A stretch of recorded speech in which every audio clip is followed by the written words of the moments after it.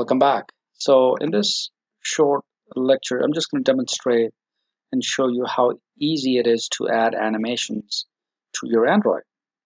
So in order to add any animation, there are basically 4 steps, okay?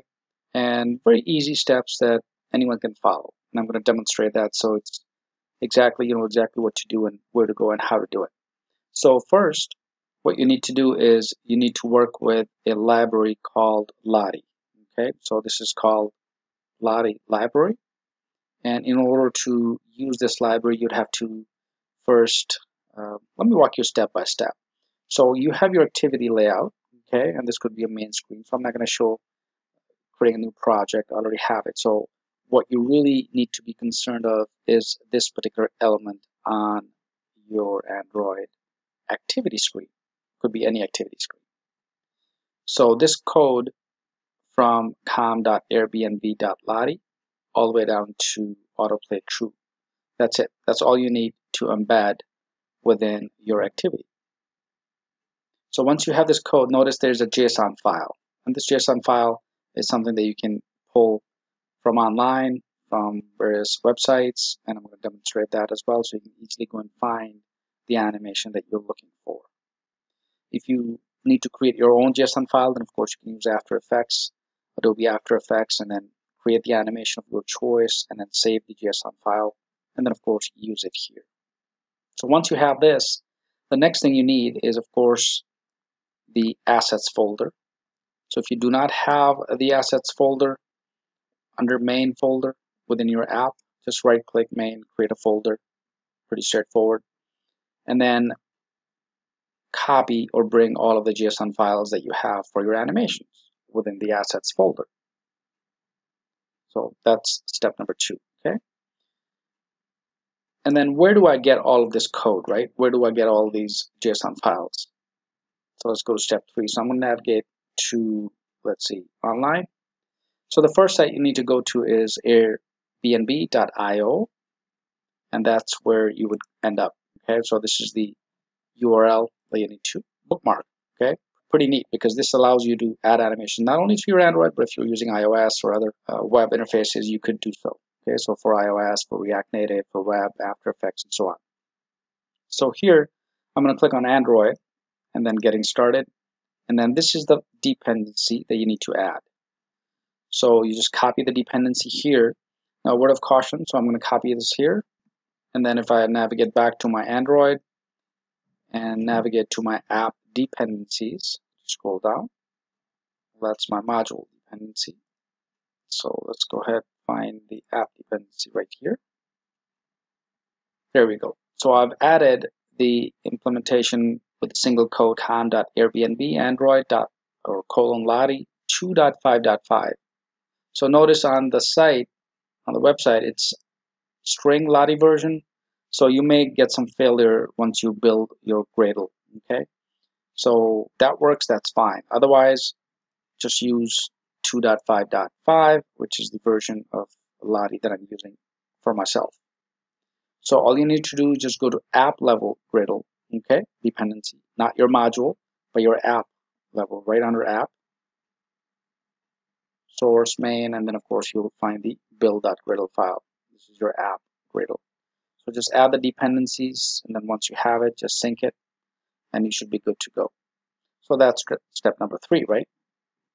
So once again, quickly, all you have to do is just navigate to your any one of these activities. So for example, I'm in my splash activity. This is the loading screen, and I've added this particular code, okay? This is your XML, that's all. So you can copy this from the website as well. So for instance, if I navigate to the site, I could open up or go to GitHub and then find the Lottie GitHub page, and then of course I can copy the code, but it's pretty easy. You can just write it down, okay? It's good practice if you do it yourself, so it's easier that way. So all that is just give an ID animation, and this is important if you need to use it in your code, for example, in like your Kotlin files or Java files, whichever programming classes you're creating, you could call this ID programmatically as well, so not just XML. But for right now, the easiest way is what I'm demonstrating. So take a look at. So here, just give an ID, just a width, layout, and then of course the file name. Now the fourth step, of course, was where does this file name come from? Where does this JSON file? Well, JSON file come from this site called Lodi Files. So you just go to lodifiles.com and you'll see a bunch of animations, okay? And they're all free. So you could download them.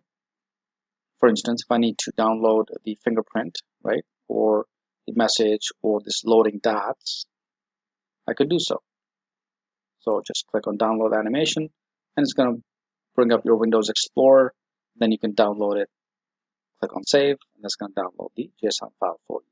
Once the file is downloaded, all you have to do is just navigate to that particular folder, do a Control-C, go back here under Assets, do a Control-Paste or V. That's all. Fairly straightforward. Once you have it, just make sure you name the JSON file or rename the JSON file to the correct name that you have within your Assets folder. So that's all you have to do. And notice if I go back to the web, there are several files you can download, and these are all After Effects animations that you can take a look at. Once again, if you need to create your own, of course, you're welcome to do so. Go to Adobe, open up After Effects, create the short animations, do a loop, right? Save it as a JSON file, and you're good to go. So here's a full collection. You can search on this particular collection if you need to, or just pick and choose and click on Next. On the bottom here, load more. It's going to show you other animations as well. So it's pretty fascinating, pretty interesting, and very easy to use as an Android developer. Instead of creating animations from scratch, this is the perfect library that you use. All right, let's go back to our Android. So once I have the drone animation here, for instance, and then I've copied the drone animation.json file. If I play, let me run the app here. If I can run this in the emulator, just give it a moment. Perfect. So the device is starting, so we're just going to give it a few seconds. Perfect. There we go. So wonderful. So you see the animation here on the splash screen? Perfect. That's the drone animation that you see in the JSON file. So if you need to change, let's say the animation, for instance, let's say, how about this light.json? So all you have to do is just change the name here to light. And then, of course, it has to be light.json. So as soon as you change the name, you just need to simply run the process again. Or if you need to change, let's say, a different JSON file, how about this process complete? I like this, okay? So I'm going to use process underscore complete and then run the file again. So if you run the app, it's going to bring up the emulator again. And then this time, after it goes through the build process, it's going to change the animation. So likewise, you could actually animate pretty much anything, right? Or any activity screen on your Android. And there we go. It's going to come up. And this time it's going to show us the process complete.json animation. And this is what it looks like. Perfect. So give it a thumbs up, share, subscribe. And if you have any further questions, post them in the discussion area. I'll be glad to answer. One last thing before I go quickly. You could also add a color filter, by the way. I have this commented out. Notice right here. You could use the color filter, which means it's going to change the color of the animation. So I hope you like it. If you have any questions, let me know. With this, thank you for watching, and I will see you next time.